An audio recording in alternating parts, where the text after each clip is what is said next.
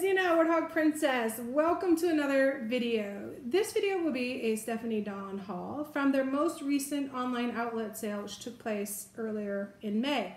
I ordered and I left on a trip, and when I got back, my package was waiting for me, so yay, SD mail. Always fun to get packages on your return to welcome you home, and here you go. The first item I got was a lip balm keeper. This is in the Patriotic Paisley pattern. It's a red, white, and blue. And all this is, it just is a metallic thing here with a clip on it, so you can use it as a bag, charm, a keychain, whatever. And you just slip your chapstick right into it. And they work really, really well. I love them. I have several already.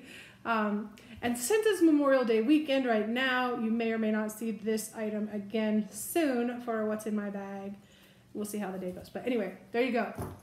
Then the next item I got is a eyeglass case. It's just a standard eyeglass case. It's quilted and soft. And this pattern is Mosaic. It's sort of a medallion pattern with geometric repeating. And then one thing I really like about Stephanie Dawn is that they do have the coordinating trims, just like Vera used to have for like forever. It's one of the things that drew me in was those details. And they have come back to it on Vera's side, and they're going away again. I don't really know, but they're not consistent. So I do like when I see them. It just gives it more personality and a little different. Yeah, I like the details. The inside of this is the same as exterior pattern. But Stephanie Dawn is all made in the US, which I really, really like about them. And if you're a fan of Stephanie Dawn, by all means, go and subscribe to their YouTube channel. They do have their own channel. And if you want to find it, just look up Stephanie Dawn handbags and you can find it and subscribe. While you're signing up for things, you can also go to stephaniedawn.net and sign up for emails so that they can notify you of the sales coming up. So I can tell you right now that some of the sales they have a lot of different kinds. They have the pop-up shops, which are periodically available, that allow you to do some reach back to older patterns that are maybe retired, but they still have some stock in them. So you may be able to catch some items such as this. That is an older pattern.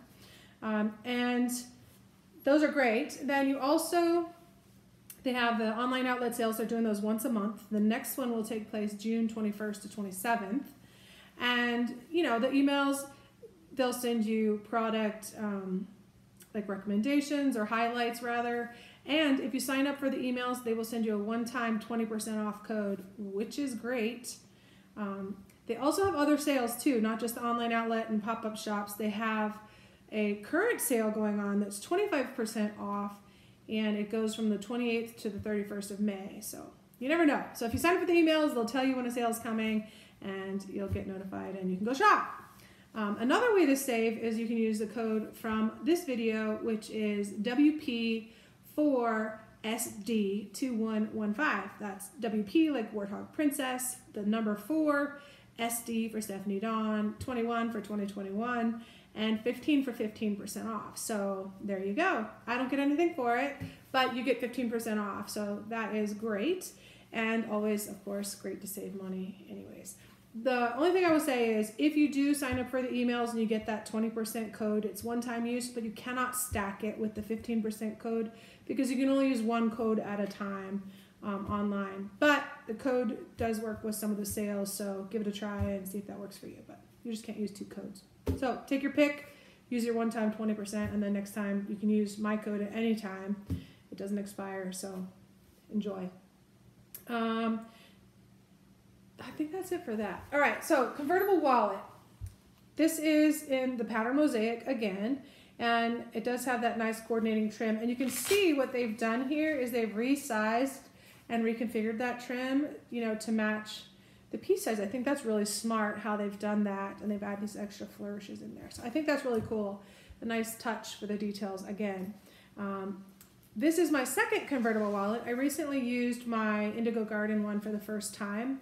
And on that haul, which I'll put a link here to the haul, you can listen to what I was talking about it. I was saying that, you know, Velcro is great. It just wasn't my first choice for a wallet type thing.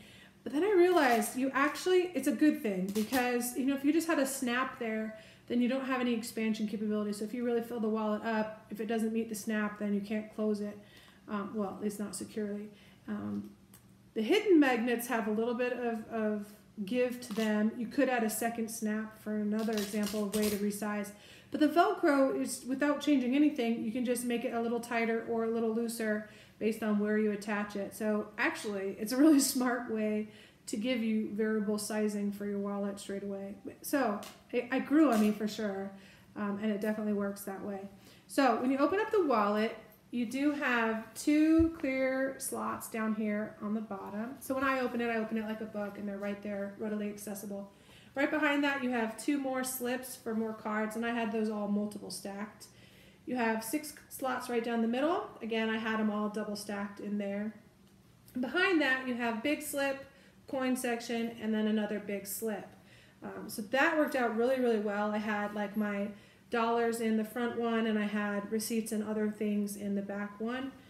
In the back, when you get the wallet, it will have this strap right here. This is, so you can use it as a shoulder or a crossbody. But this one you can just snap out. It literally has a snap on each end, just a little snap. It's not adjustable as far as, there's no slide adjustment or anything. To make it shorter, you can just tie a knot in it, something like that if you wanted. But there you go. It is completely removable. So when I used it, I actually took it off straight away. I was using it as a wallet / wristlet. So I did not do that. And I think my phone fits in one of these slots as well. I just never carried it that way. So let me put this back in here. The other thing it has is it has a wristlet strap right here that is currently hooked to the zipper for that coin section, but you can remove it if you want and use it for a keychain or hook it on your Zip ID or hook it on something else. I mean, do whatever you want with it, but it is removable. It does have this like pincher type clasp on it. This is a little bit older pattern, so they are changing. Some of the newer items are coming out with a different kind of clasp on them. Still very good, and they all have that swivel as well. Anyway, so I'm gonna put that back on there, and there you go. And then it just velcros close. There is no exterior slots or anything. Really nice wallet. I really like it. Then the last item that I got for this haul is the Zip Tote. I think it's so named because it just has a zipper across the top, and there it opens. It has a really good size to it. I mean, look at the base of it. It's a good medium-sized purse bag, and it has these quilted straps that are really nicely padded and a good strap drop. I mean, it's for me just perfect for put your hand there and you can comfortably wear it even if it's full. It's quite nice. I personally like just a little bit longer strap drop, but I'm a big girl, so I don't know. But this strap drop is really good for me even. And some bags of this sort have like a hardware here so that when you lay it down, the straps will lay flat against the bag. I don't think that's super important. And I think that as this bag gets used a bit, those straps will lay flatter as they break in a little. Also, you can train them, like you can, steam it or something and just hold it down and kind of train it to lay flat. Not that important for me. Like when I set my bag down, I usually put the straps to one side or the other and just let it lay like that. So that works. So on here, you have, and I don't know which one you call the front or the back. It really doesn't matter. There isn't a tag on it that says one way or the other. But you have 2 big slips on this side, and then on the inside, you also have 2 big slips. On the opposite side, you have 3 small slips, and the same on the outside, you have 3 smaller slips. But any one of these should be big enough to hold, like my cell phone. I have a 6S Plus, so very nice there. And you can kind of see the medallions in there with the pops of blue and the pinks. But anyways, I really like this pattern. And I like the bags, and I love that they're made in the USA. So there you go.